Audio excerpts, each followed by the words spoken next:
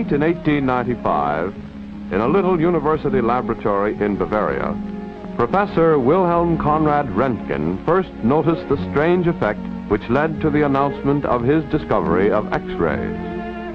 And although the news was received by the public with a mixture of disbelief and apprehension, doctors immediately saw the possibilities of the mysterious new rays and began to use them. It was not until 1913, however, that their use became certain and reliable. In that year, the hot cathode X-ray tube was introduced by Dr. William D. Coolidge of the General Electric Research Laboratory, the man who had already developed the all-important ductile tungsten lamp filament, and who now holds one of the world's few honorary degrees of Doctor of Medicine. In speaking of X-rays, therefore, it is a privilege to be able to present Dr. Coolidge himself. For a long time, after X-rays were discovered and used, they remained a mystery even to the scientist. That is how they got their name, X, for the unknown. Today, however, we know that X-rays are a form of radiation belonging to the same family as light, heat, and radio waves.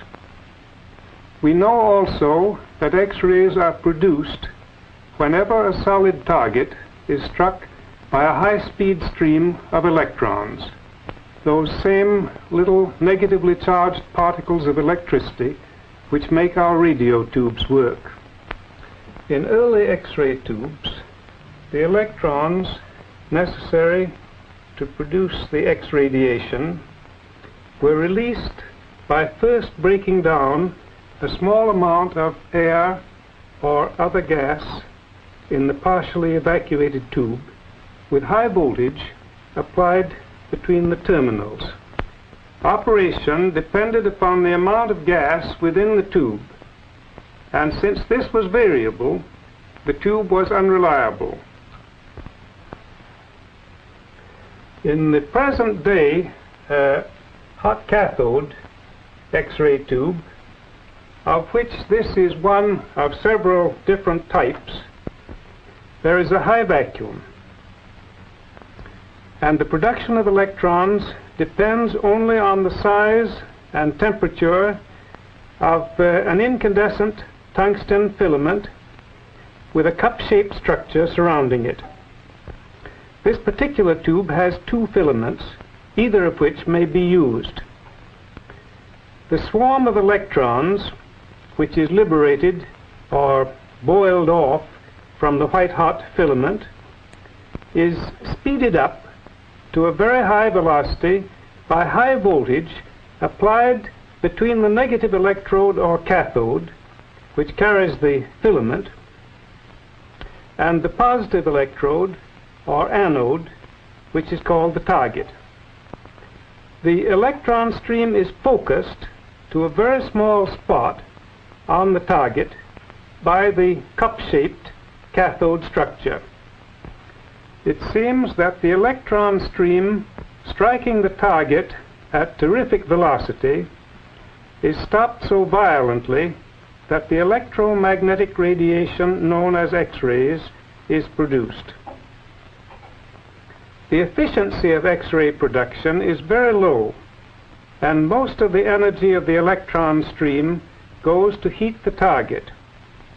This heating effect of the electrons may be likened to the flame of a blowtorch striking a metal plate, while the light coming from the heated spot on the metal plate target corresponds to X-rays coming from the focal spot on the target of the X-ray tube. As a matter of fact, X-rays are like ordinary light, except that they are a very much shorter wavelength and are therefore invisible. Although X-rays themselves cannot be seen, their effects can fortunately be made visible. Photographic film in general is sensitive to X-rays, and a special type of it is used to record their presence. Recording of X-ray images on film is called radiography, and the finished films are known as radiographs. X-rays also have the power to make certain chemicals fluoresce, that is, give off visible light. A piece of special cardboard coated with one of these chemicals constitutes the so-called fluoroscopic screen. The use of such a screen to reveal an X-ray image is known as fluoroscopy. It has the advantage over radiography of enabling us to visualize internal structures in motion.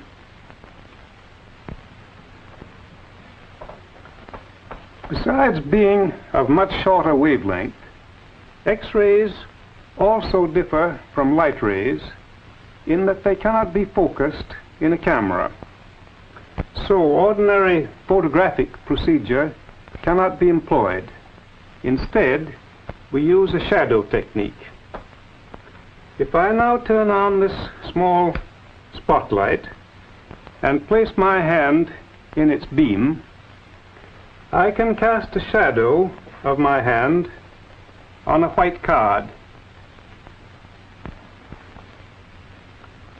Now, if instead of the spotlight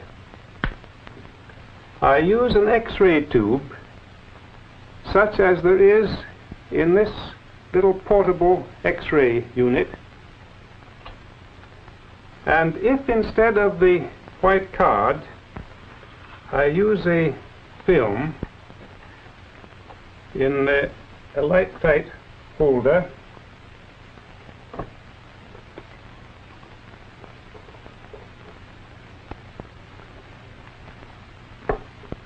I can cast an X-ray shadow of my hand, which on the developed film looks like this. Note, however, that instead of a solid silhouette shadow, as with light, the X-rays produce a shadow which shows a distinction between the bones and the flesh. In other words, X-rays pass through some substances more easily than through others, and the details of the image depend upon the amount of X-ray getting through the different substances which make up the object. It is this ability of X-rays to differentiate between types of substances which gives the rays their great diagnostic value. It seems both incredible and paradoxical that rays which are themselves invisible can reveal objects which are otherwise also invisible. But that is exactly what X-rays can do. It is then no wonder that X-rays have, in less than half a century after their discovery, become so useful in medicine and industry.